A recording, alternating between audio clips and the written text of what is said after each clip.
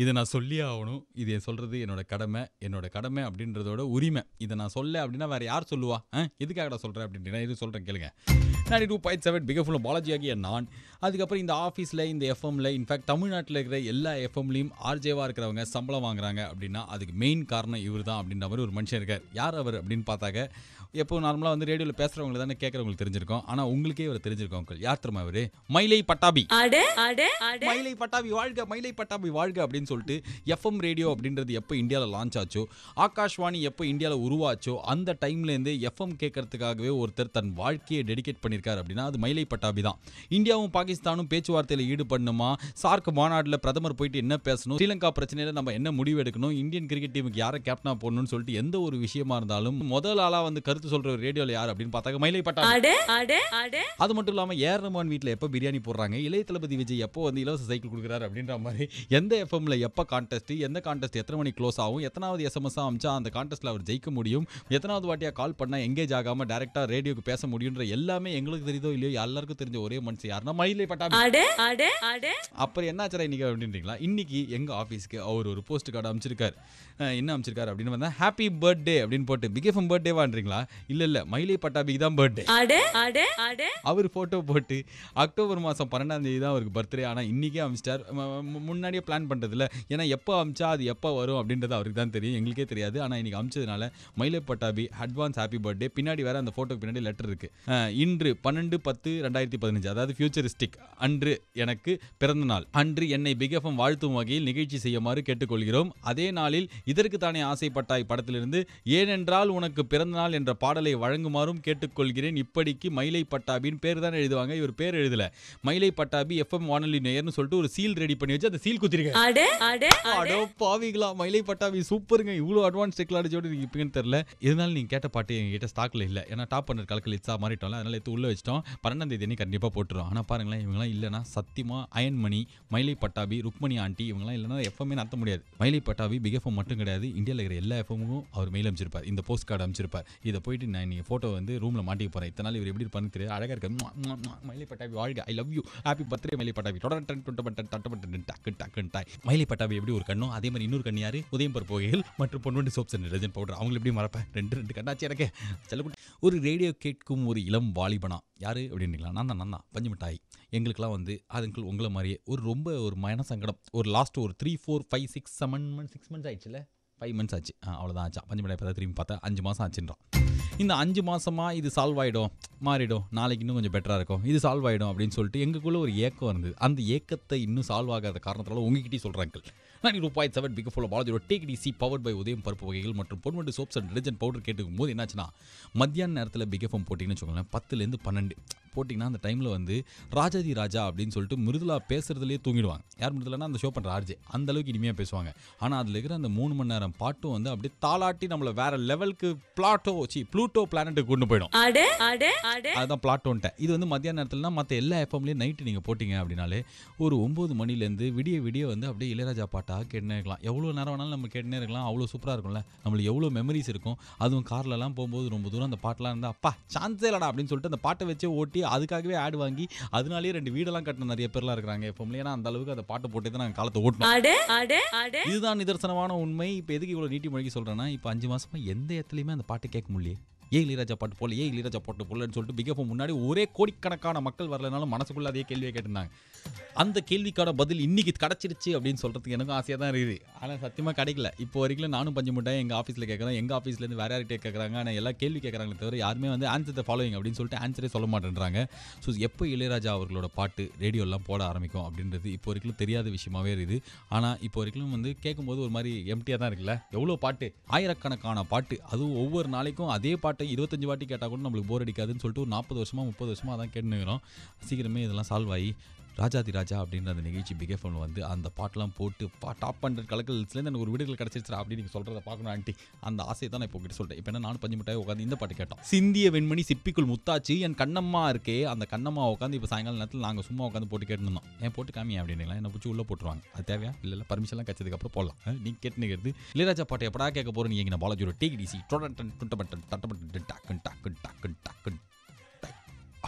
ஒரு வாரமாக மனசில் இது உதித் நாராயணாயி ஓடினேக்குது. இதை இப்போது சொல்லுமேன்னு பார்த்தா இன்னி கரெக்ட் டைம். ஏன்னா பேசுறதுக்கு வேறு எதுவுமே இல்லை. 92.7 பிகப்புல பாலாஜியோட take it easy powered by உதயம் பருப்பு வகைகள் மற்றும் பொன்வண்டு டிசைன் சோப்ஸ் அண்ட் பவுடர் கேட்டு இருக்கும்போது என்னாச்சு அப்படின்னு பார்த்தாங்க. மங்கள்யான் அப்படின்னு சொல்லிட்டு இந்தியா விண்வெளியில் அந்த சாதனையை பண்ணி மார்ஸ்ல அது என்டர் ஆகும்போது இந்தியன்டா நவ் டாக்டா அப்படின்னு சொல்லிட்டு ஃபாரின்ல இருக்கிறவங்களுக்குலாம் ஃபேஸ்புக்லேயே சவால் விட்ட நம்ம எல்லாருமே அதை பண்ணதுக்கு அப்புறம் தான் இது வந்து உதித் நாராயணாச்சு. என்ன அப்படின்னு பார்த்தாங்க, எப்படி இந்த மங்கள்யானை விட்டு வெற்றிகரமாக சாதனை நிகழ்த்தும் போது நம்மளுக்கு இந்தியன்லாம் பயங்கர நாட்டுப்பற்று பொங்கிச்சோ, அது மாதிரி எப்பெல்லாம் நம்மளுக்கு இந்த நாட்டுப்பற்று பயங்கர ரட்சகன் படத்தில் வர நாகார்ஜுன மாதிரி உடம்புல நரம்பேறி முறுக்கேறி வேளச்சேரின்ற மாதிரி செம்மையா பேட்ரியாட்டிக்கா ஃபீல் பண்ணுவோம் அப்படின்னு யோசிச்சு பார்த்ததா இன்னைக்கு நாளோட லூஸ் டாக். ஹலோ அந்த புலிஸ் ஸ்டேஷன்ல ஏன் புலியே இல்ல? Hello loose talk. அந்த வகையில அதிகமான டைம்ல உங்களுக்கு ஞாபகம் வந்து விவரம் தெரிஞ்சு எனக்கு ஞாபகம் வந்து விவரம் தெரிஞ்சு நம்ம நாட்டுப்பற்ற பயங்கரமா ஃபீல் பண்ணது எப்பலாம் அப்படின்னு பார்த்தாக்க, எப்பலாம் இந்தியா வந்து ரொம்ப க்ளோஸா கென்யா கிட்ட ஜிம்பாப்வே கிட்ட பாகிஸ்தான் கிட்ட எல்லாம் மேட்ச் ஜெயிக்குதோ அப்பலாம். டெண்டுல்கர் அவங்க அப்பா இறந்ததுக்கு அப்புறம் அடுத்த நாளைக்கே மேட்சை போயிட்டு கென்யா கூட விளையாடி செஞ்சுரி அடிச்ச போது ஆஹா இந்தியான்டா டெண்டுல்கர்ரா அப்படின்ற மாதிரி வேர்ல்டு கப்ல பாகிஸ்தானுக்கு எதிராக டெண்டுல்கர் 88 ரன் அடிச்சு முகமது கைஃப் மேட்சை முடிக்கும் போது இந்தியான்டா டெண்டுல்கர்ரான்ற. இங்கிலாந்துக்கு எதிராக அந்த மேட்ச் இங்கிலாந்துலயே ஜெயிச்சு சட்டையை கங்குலி கைட்டி அப்படி சுழட்டி அடிக்கும் போது இந்தியான்டா அப்படின்ற மாதிரி. கிரிக்கெட் தான் எனக்கு தெரிஞ்சு சின்ன வயசுல இருந்து நம்ம அதிக வாட்டி விஜயகாந்த் படம் அர்ஜுன் படத்துக்கு அப்புறம் நாட்டுப்பற்ற பயங்கரமா ஃபீல் பண்ண வச்சது அப்படி என்றால் அது மிகை அல்ல. நீங்களே யோசிச்சு பாருங்க அங்கிள், நம்ம ஸ்கூல் ஸ்டாண்டர்ட் அட்டென்ஷன்ன்ற மாதிரி நம்மள பயங்கரமா முறுக்கேத்தின விஷயம் வந்து இந்த கிரிக்கெட் நாட்டுப்பற்று தான். இதே மாதிரி அப்படியே நானும் பஞ்சு மிட்டாய் ரூம் போட்டு யோசிச்சதுல கிட்டத்தட்ட 1/4 கிலோக்கு தேறிட்டு இருக்கு. அதெல்லாம் ஒவ்வொன்றா சொல்றோம். இப்போ சொல்ல வேண்டியதானேன்றீங்களா? எல்லாத்தையும் போய் சொல்லிட்டு அதுக்கப்புறம் 9 மணிக்கு எப்படி ஓட்டுறது? கொஞ்ச நேரத்தில் வந்து சொல்றேன். நீ கேட்டுங்கிறது 92.7 பிக் எஃப்எம்ல நாட்டுப்பற்று எப்பலாம் நம்ம ஃபீல் பண்றோம்னு யோசிச்ச பாலாஜியோட டேக் டிசி இதுல செம்ம காமெடி நாட்டுப்பற்று ஒன்று இது கொஞ்ச நேரத்தில். நான் தாண்டா இந்தியா இதுதாண்டா நாட்டுப்பற்றுன்ற மாதிரி நம்மளுக்கு எப்பலாம் நாட்டுப்பற்று அப்படியே ஐயோ கை வச்சுங்க லைட்டா. 92.7 பிக் எஃப்எம்ல கையை டங்குன்னு மைக்கில் வச்சுக்கிட்ட பாலாஜியோட நீ கேட்டுங்கிறது take it easy powered by உதயம் பருப்பு வகைகள் மற்றும் பொன்வண்டு சோப்ஸ் அண்ட் டிடர்ஜென்ட் பவுடர். ஆரம்பத்தில் ஏதோ புரட்சி போராட்டம்ன்ற மாதிரி ராணுவத்தில் ஆடு எடுக்கிற மாதிரி எதுக்கு பேசியிருந்தோம் அப்படின்னா, இன்னைக்கு லூஸ் டாக்ல நம்மளுக்கு எப்பலாம் நாட்டுப்பற்று ரட்சகன் படத்தில் ஒரு நாகார்ஜுன மாதிரி பொங்கும் அப்படின்றது தான்.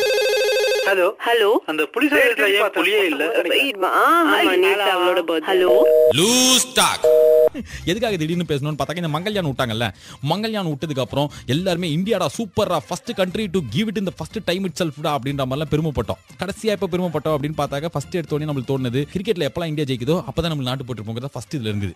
ரெண்டாவது ஒரு பயங்கர காமெடியான நாட்டுப்பற்று என்ன அப்படின்னு பார்த்தாக்க, இந்தியாக்கே வந்திருக்காத, இந்தியாவை பத்தி எதுவுமே தெரியாத, ஆனா ஏதோ ஒரு தலைமுறையில இந்தியால இருந்து அதுக்கப்புறம் ஃபாரின்ல போய் செட்டில் ஆன இந்த என்ஆர்ஐ இந்தியன்ஸ் வந்து ஏதாவது ஒரு சாதனை பண்ணாங்கன்னா, ஏதோ நம்ம நாட்டுக்காக உழைச்ச ஒரு தியாகியோட குழந்தை பண்ண சாதனை மாதிரி அதை தலையில வச்சு கொண்டாடுவோமே. அமெரிக்க வம்சாவளியை சேர்ந்த இந்தியரா இருக்கும். அவர் வந்து அமெரிக்காவை தான் பயங்கரமா விரும்புறவரா இருப்பாரு. India it's my old country and all அப்படின்ற மாதிரி அளவுக்கு தான் அவருக்கு இந்த நாட்டோட பரிச்சயமே இருக்கும். ஆனா அவர் ஏதோ நம்ம நாட்டுக்காக உழைச்ச தியாகி மாதிரி வாட்ட சாதனை லட்சுமி மிட்டல் இஸ் டூயிங், எவ்வளவு பெரிய பணக்காரர் யாத்திரமா இந்தியன் காரன்னு வரும். சுனிதா வில்லியம்ஸ், கல்பனா சாவ்லா, இல்ல கல்பனா சாவ்லா கூட பரவாயில்ல, சுனிதா வில்லியம்ஸ் இந்திய வம்சாவளியை சேர்ந்தவர் தவிர வேற எதுவும் அவங்களுக்கு இந்தியாவுக்கு சம்பந்தம் கிடையாது. கடைசியில் அவங்க ஸ்பேஸுக்கு போனதுக்கு நம்மளாம் இங்க தீபாவளிக்கு பட்டாசு கொடுத்துருக்காங்க நாட்டுப்பற்று. அந்த நேரத்தில் ஊரோட சேர்ந்து நம்மளுக்கு அந்த நாட்டுப்பற்று பொங்கியிருந்தாலும் நிஜமா இப்ப யோசிச்சு பார்த்தோம்னா எதுக்கு இவங்களுக்காக நம்ம சந்தோஷம் பண்ணணும்? ஏன்னா இவங்களுக்கு இந்த நாட்டுக்கு சம்பந்தமே கிடையாது. அவங்க ஏதோ சாதனை பண்ணாங்கன்னா அதுல எது அவங்க இந்தியன் அப்படின்னு சொல்லுவோம். இதே மாதிரி நிறைய ஐட்டங்கள் இன்னும் கொஞ்சம் நேரத்தில் நாட்டுப்பற்று பொங்குற உங்க விஷயம்லாம் இருக்கு. இது take it easy with me Balaji of the loose talk. உங்களுக்கு இந்த மாதிரி ஃபார்வர்ட் எஸ்எம்எஸ்லாம் வந்திருக்கும், கண்டிப்பா வந்திருக்கும் அங்கிள். 1 country 1600 language. கிரிக்கெட்ல இந்தியா ஜெயிக்கும் போதெல்லாம் நாட்டுப்பற்று வரும் அப்படின்னு சொல்லியிருந்தால ஒரு அங்கிள் கேட்டு செம்ம கோவப்பட்டார். ஐயோ ஒலிம்பிக்ல மெடல் வாங்கும்போது வராதா, அதையே சொல்ல மாட்டேன்ற, கிரிக்கெட் ஒண்டி சொல்றியன்ற. 92.7 பிக் எஃப்எம்ல கோவப்பட்ட அங்கிள் கிட்ட திட்டு வாங்கின பாலாஜியோட நீ கேட்டுங்கிறது டேக் டிசி பவர்ட் பை உதயம் பருப்பு வகைகள் மற்றும் பொன்வண்டு டிசைன் சோப்ஸ் அண்ட் பவுடர். நீங்க என்ன தெரியுமா சாயங்காலத்துல பேசினோம், என்னது ஐயோ மறந்துட்டேனே, எப்பெல்லாம் வந்து நம்மளுக்கு நாட்டுப்பற்று பயங்கரமா பொங்கும் அப்படின்னு பேசினோம். எதுக்காக திடீர்னு அப்படின்னு பார்த்தாக்க, இந்த மங்கள்யான் டைம்ல பத்தியா இந்தியா பத்தியா எவ்வளவு கம்மியான காசுல நாங்கள் ஃபர்ஸ்ட் டைம்லேயே அப்படின்னு சொல்லிட்டு ஃபேஸ்புக்ல அமெரிக்காக ஒழுங்கு காட்டணுமே, அந்த மாதிரி நம்மளுக்கு நாட்டுப்பற்று அதிகமாக பொங்கினது வந்து இந்த கிரிக்கெட் விளையாட்டு போது தான். எப்பெல்லாம் இந்தியா ஜெயிக்குதோ, டெண்டுல்கர் வந்து கஷ்டத்தையும் தாண்டி வந்து செஞ்சுரி அடிச்சாரோ, விராட் கோலிக்கு பீச்சே கியா ஹை அப்படின்ற மாதிரி வேர்ல்ட் நம்பர் 1 ரேங்கிங்ல அவர் வராரோ அப்பெல்லாம் போது நம்மளுக்கு நாட்டுப்பற்றாகும். இதுக்கப்புறம் வந்து இதில் நிறைய சொல்லியிருந்தோம். அப்போதான் இந்த அங்கிள் ஃபோன் பண்ணி இந்த ஒலிம்பிக்ஸ் மெடல் சொன்னார். கரெக்ட் தான், ஏன்னா இந்தியாவில் வந்து ஒலிம்பிக்ஸ் மெடல் 100 கோடி இந்தியர்களின் இயக்கம் நிறைவேறியது அப்படின்னு சொல்லிட்டு ஒரே ஒரு வாட்டி மல்லேஸ்வரியோ இல்ல லியாண்டர் பைஸோ மெடல் வாங்கும்போது இந்த பட்டனை ஒரு 250 வாட்டி அமுக்கும். அபினவ் பிந்த்ரா முட்டு சந்திரான்ற மாதிரிலாம் செம்ம உணர்ச்சி பொங்கும். ஆனா இதுல பெரிய ஒரு ட்விஸ்ட் இருக்குது. என்ன அப்படின்னு பார்த்தா வந்து இந்த ஒலிம்பிக்ஸ்ல, காமன்வெல்த் கேம்ஸ்ல, ஏசியன் கேம்ஸ்லாம் கோல்டோ இல்ல மெடலோ யாரோ வாங்கும்போது தான் நம்மளுக்கு அவ்வளோ நாட்டுப்பற்று இருக்கும். அதுக்கப்புறம் அப்படியே புஷ் ஆகி கடைசி மெடல் வாங்குறவங்களாம் யாருன்னே நம்மளுக்கு தெரியாது. இன்னைக்கு வந்து இந்தியா வந்து 2 வெண்கலம் ஒரு சில்வர்லாம் வாங்கிச்சு. யார் வாங்கினான்னு சொல்லுங்க. ஏசியன் கேம்ஸ் தெரியாது நம்மளுக்கு. ஏதோ ஒரு ஒலிம்பிக்ஸ்ல தெரியாம இந்தியா ஒரு 4-5 மெடலுக்கு மேலே இப்போ ரீசெண்டாக வாங்கிடுச்சுல. ஃபர்ஸ்ட் மெடல் வாங்கினவங்க ஊரே கொண்டாடிச்சு. பாக்ஸிங்ல வாங்கினவருக்கு பாலிவுட் வாய்ப்புலாம் கிடைச்சிது. ஆனால் அதுக்கப்புறம் வாங்கினவங்களாம் கண்டுக்கவே இல்லை. ஏன்னா நம்மளை பொறுத்த வரைக்கும் அந்த ஞாபக சக்தியோ இல்லைனா பெருமையோ வந்து முதல் 2 மெடலோட முடிஞ்சு போயிடுன்னு நினைக்கிறேன். இதே மாதிரி இன்னொரு விஷயம் என்ன அப்படின்னு பார்த்தாக்க, வெளிநாட்டு தலைவர்கள்லாம் இந்தியா வரும்போது அதுல என்னடா அப்ப எப்படா நாட்டுப்பற்று பொங்குன்றீங்களா இருக்குது. இப்போ சொன்னா 7 வீக்ஸ் பேசின feeling வருங்கிறதுனால it's coming in some time. இது take it easy with me Balaji. Bill Clinton, Arnold, Musharraf, சீன அதிபர் ஜாங் சுயிங் அப்படின்ற மாதிரி வெளிநாட்டு தலைவர்கள், பிரசிடென்ட்கள் இவங்கெல்லாம் இந்தியாவுக்கு வரும்போது நம்மளுக்கு ஒரு நாட்டுப்பற்று பொங்கும். 92.7 பிக் எஃப்எம்ல பாலாஜியோட take it easy powered by உதயம் பருப்பு வகைகள் மற்றும் பொன்வண்டு டிசைன் சோப்ஸ் அண்ட் பவுடர் கேட்டு போது எப்பெல்லாம் நம்மளுக்கு நாட்டுப்பற்று பொங்குற மோமெண்ட் அப்படின்றதா இன்னைக்கு லூஸ் ஸ்டாக்ல இந்த பட்டன் நம்ம கிட்ட சொல்லிட்டு இருக்கோம். இன்னொரு வாட்டி பட்டன் நமக்குமா சரி அமைக்கலாம். ஹலோ ஹலோ அந்த புலிஸ் ஏன் புலியே இல்ல? ஹலோ லூஸ் ஸ்டாக் இவங்கெல்லாம் வரும்போது எப்போ நம்மளுக்கு போகுன்றீங்களா? இது யோசிச்சு பாருங்களேன். பில் கிளின்டன் இந்தியாவுக்கு வந்தது உங்களுக்கு ஞாபகம் இருக்கா? எனக்கு செம்மையா ஞாபகம் இருக்குது. எங்கள் அம்மா வந்து அப்போ தான் என் தம்பிக்கு பில் கிளின்டன் பேர் வைக்கலாம்னாங்க. அப்புறம் நான் தான் கெஞ்சி கூத்தாடி ரித்திக் ரோஷன் வச்சுட்டாங்க. அதுக்கப்புறம் அந்த டைமில் என்ன தெரியுமா, பில் கிளின்டன் வந்தபோது இப்போ வந்து நம்ம இன்டர்நெட்டை போய் பார்த்தோம் அப்படின்னா அவர் எவ்வளோ ஒரு ஒப்பந்தத்தில் கை போட்டிருக்கலாமா, கையெழுத்து போட்டிருக்கலாம், நிறைய பேரை மீட் போட்டிருக்கலாமா, மீட் பண்ணிருக்கலாம். என்ன வாய் இவ்வளோ ரோல் ஆகுது, எப்போ தான் ஆகாமல் இருந்திருக்குன்றீங்களா? அதுவும் கரெக்ட் தான். கொஞ்சம் நிதானமாக பேசணும்னு நினைக்கிறேன். அதான் நிறைய பேரை மீட் பண்ணி நிறைய ஒப்பந்தம் பண்ணி நிறைய பெரிய விஷயம்லாம் பண்ணியிருந்தாலும் இன்னைக்கும் நம்மளுக்கு ஞாபகம் இருக்கிறது என்னவா இருக்கும்னா, ஐ லவ் மசால் தோசா அப்படின்னு அவர் ஒரு இன்டர்வியூ கொடுத்திருப்பார். இதே மாதிரி எந்த ஒரு ஃபாரின் நடிகரோ இல்ல கிரிக்கெட் பிளேயர் ஐபிஎல் விளையாட வந்து ஆடம் கில்கிறிஸ்ட் வந்தாருன்னா, Chennai idli sambar is very good அப்படின்னா அதுக்கு நம்ம ஒரு அடப்பட்டம் போடுவோம். இட்லி தோசடா, மசால் தோசடா, சாம்பார் வடடா அப்படின்ற மாதிரி நம்மளுக்கு அப்பெல்லாம் நாட்டுப்பற்று செம்மையா போங்கும். யார் எந்த ஒரு ஃபாரின் தலைவரும் இந்தியாவை லைட்டா புகழ்ந்துட்டாங்க அப்படின்னா அது வரைக்கும் நம்ம அதோட அருமை பெருமெல்லாம் வந்து பெருசாலாம் மதிச்சிருக்க மாட்டோம். சிக் அப்படின்ற மாதிரி தான் இருந்திருப்போம். ஏதாவது ஒரு ஃபாரின் தலைவர் நம்ம நாட்டோட ஏதாவது ஒரு சப்ப விஷயத்தை புகழ்ந்துட்டார் அப்படின்னாலே வந்து பயங்கர பெருமையாயிடும் நம்மளுக்கு. இந்தியாடா சூப்பர்ரா அப்படின்ற மாதிரி. கரெக்ட் இல்ல? இதே மாதிரி இன்னொரு சினிமா விஷயம் இருக்குது. அதான் நம்ம ஊர்ல இந்த ரமணா படத்துல வர மாதிரி அன்னியன் படத்துல அது கிடையாது. இன்டர்நேஷனல் சினிமா அது இன்னும் கொஞ்சம் நேரத்தில் வெயிட்டிங். இது 92.7 பிக் எஃப்எம்ல நாட்டுப்பற்று எப்பலாம் போகும்னு யோசிச்சுக்கிற பஞ்சுபடாய் தலையும் பாலாஜியோட take it easy. I love Indian culture and tradition and all in the Taj Mahal and all is super and all is a sambar vada is oh my amazing and yoga you only taught in the world and all அப்படின்னு சொல்லிட்டு ஏதோ ஒரு foreign தலைவர் இந்தியாவை புகழ்ந்துட்டாருனா நம்மளுக்கு அப்படியே சிலுத்து போகும். இந்தியன்கிறதுல அவ்வளோ பெருமை நம்மளுக்கு. ஏன்னா நம்மளாம் இங்கே இந்த ஃபாரின்காரங்கெல்லாம் வந்து பயங்கரப்பா எவ்வளோ பெரிய ஆளுங்க இவங்கன்ற மாதிரி மனசில் கொட்டை கட்டிட்டு இருப்போம் போல இருக்குது. அதனால இவங்க வாயிலேருந்து இந்தியாவை பற்றி ஏதாவது ஒரு சின்ன புகழ்ச்சி வந்தால் கூட நம்மளுக்கு நாட்டுப்பற்று பொங்கும். 92.7 பிக் எஃப்எம்ல வாஜி take it easy powered by உதயம் பருப்பு வகைகள் மற்றும் பொன்வண்டு டிசைன் சோப்ஸ் அண்ட் பவுடர் கேட்டு இருக்கும்போது சாயங்காலத்துலேருந்து எப்பலாம் நம்மளுக்கு நாட்டுப்பற்று பொங்கும் அப்படின்னு சொல்லிட்டு சொல்லுகிறோம். சிவாஜி ராமனா அன்னியன் படத்தில் இந்தியாவை பற்றி ஸ்டாட்டிஸ்டிக்ஸ், சிங்கப்பூர் எப்படி உருவாச்சு அப்படின்லாம் சொல்லும்போது நம்மளுக்கு ஒரு உணர்ச்சி பொங்கும். இந்தியா கிரிக்கெட் மேட்ச் பார்க்கும்போது நம்மளுக்கு பயங்கரமா இருக்கும். எல்லா டிஃபால்ட்டா அர்ஜுன் படம், விஜயகாந்த் படத்துக்கும் நம்மளுக்கு அப்படி ஆகும். அதுக்கப்புறம் என்ன அப்படின்னு பார்த்தாங்க, இயற்கை பேரழிவு, இந்த சுனாமி, அதுக்கப்புறம் வந்து இந்த என்னது காஷ்மீர் ஃப்ளட்ன்ற மாதிரி வரும்போது நம்மளாம் ஒன்னா இந்தியனா சேரணும் அப்படின்னு சொல்லிட்டு யாருமே சொல்லாம நம்மளுக்கு தோணாது. ஆனா இதுக்காக ஒரு நட்சத்திர கலை நிகழ்ச்சி நடக்கும்ல, அதை பார்க்கும்போது தான் அப்பதான் நம்மளுக்கு நாட்டுப்பற்று பொங்கி திடீர்னு நம்மளும் வந்து நல நிதி கொடுப்போம்.